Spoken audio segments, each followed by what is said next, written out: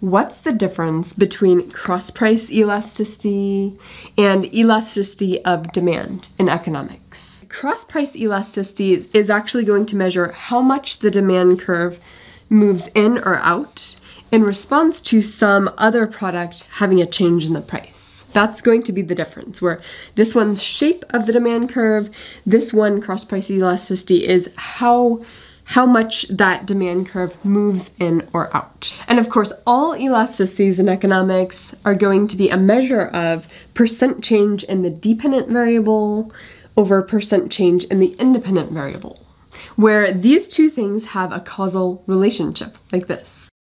That is, the independent variable causes the dependent variable to change, and elasticity is measuring, for one, the direction, whether it's positive, whether the slope of whatever it is on a graph is positive, or whether it's negative, whether they go in opposite directions. And then the magnitude of that change, the magnitude of the elasticity, is measuring how responsive is the dependent variable to the independent variable. So elasticity of demand, of course, is percent change in quantity that people purchase. That's the dependent. And people change the quantity they purchase depending on the price. So the price causes the quantity. And percent change in price, of course, goes in the denominator. So the key thing with elasticity of demand is that it measures the shape of a demand curve. Whereas cross-price elasticity is actually going to measure how much the demand curve moves in or out in response to some other product having a change in the price. That's going to be the difference. So let's think about cross-price elasticity between product B and product A, where product A is the supply-demand curve model that you're really focused on. You're really interested in how many tennis shoes do people buy when the price of tennis shoes goes up and down. This is your main focus. But that might depend on the price of other products, like sneakers. Sneakers aren't exactly the same as tennis shoes, but they're kind of substitutes for each other. So if the price of sneakers goes up by 20%, the question is, will people switch from the sneakers market to the tennis shoes market? In which case, if they stop buying the sneakers and start buying the tennis shoes, the demand curve for this will shift out. And how much it shifts out is going to depend on how close of substitutes are these. Like, are tennis shoes and sneakers basically the same thing? For some people they are, for some people they aren't.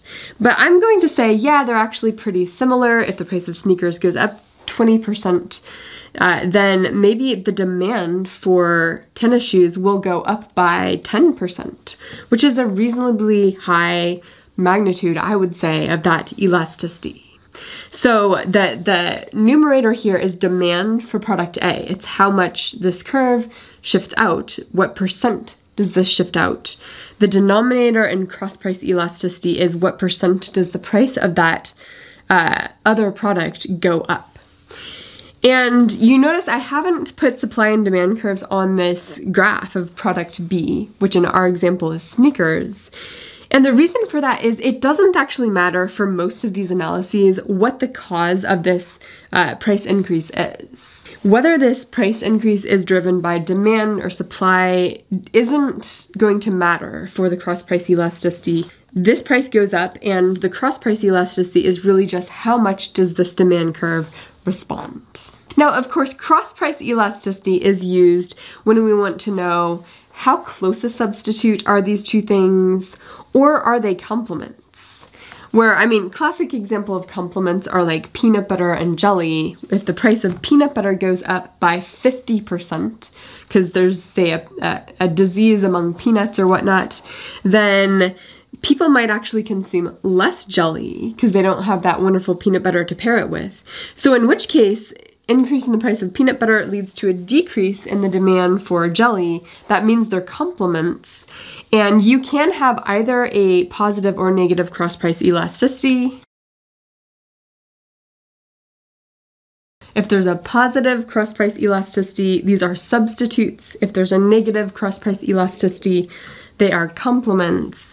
Now, elasticity of demand is going to capture how steep this curve is, where if you have a really inelastic demand, it doesn't matter what the price is. When the price goes up 100%, people buy maybe a little fewer, but not that much fewer. That's going to be a really steep demand curve. Will capture an unresponsive quantity to the price.